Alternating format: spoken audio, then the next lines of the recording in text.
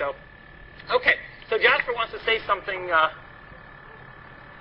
Give him the last few minutes here.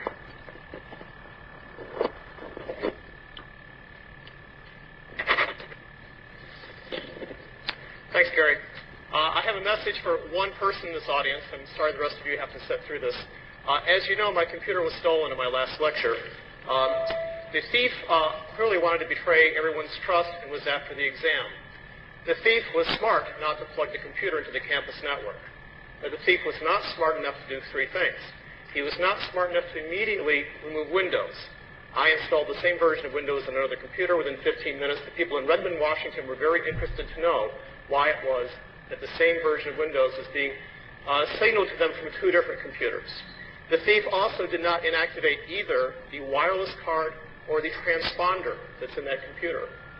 Within about an hour, there was a signal from various places on campus that's allowed us to track exactly where that computer went at every time that it was turned on. I'm not particularly concerned about the computer, but the thief who thought he was only stealing an exam is presently, we think, probably still in possession of three different kinds of data, any one of which can send this man, this young boy, actually, to federal prison. It's not a good place for a young boy to be. You are in possession of data from a $100 million trial sponsored by the NIH, for which I'm a consultant. This involves some of the largest companies on the planet. The NIH investigates these things through the FBI. They have been identified, they've been notified about this problem. You are in possession of trade secrets from a Fortune 1000 biotech company, the largest one in the country, which I consult for. The Federal Trade Communication is very interested in this. Federal marshals are the people who handle that.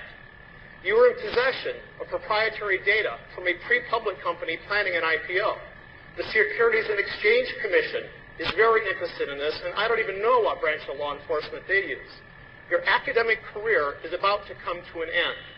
You are facing very serious charges with a probability of very serious time.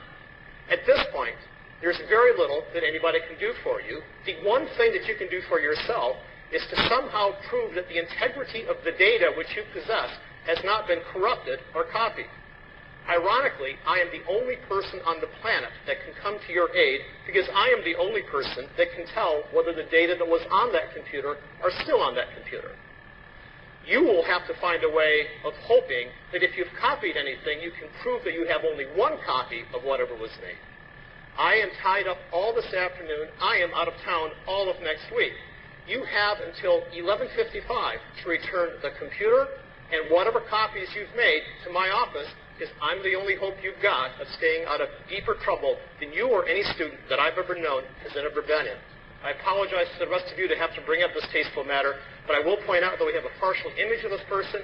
We have two eyewitnesses. With the transponder data, we're going to get this person. Thank you.